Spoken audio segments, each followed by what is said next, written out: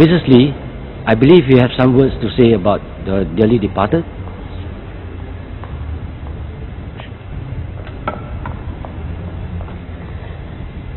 I'm not going to sing praises for my late husband. Not today. Neither am I going to talk about how good he was. Enough people have done that here.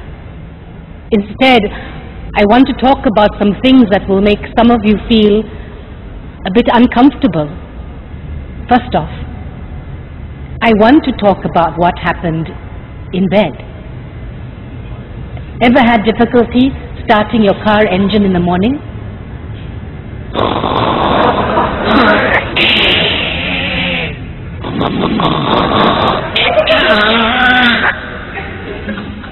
Well, that's exactly what David's snoring sounded like.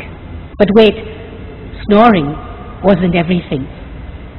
There was also this rear-end wind action going on as well.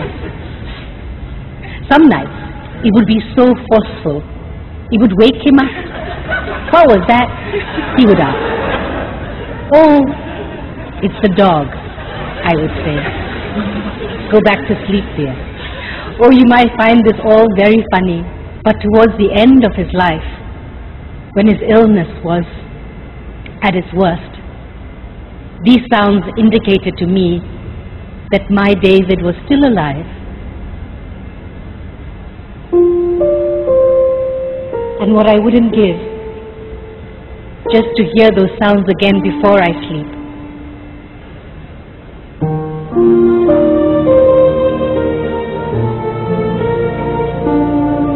In the end, it's these small things that you remember, the little imperfections that make them perfect for you.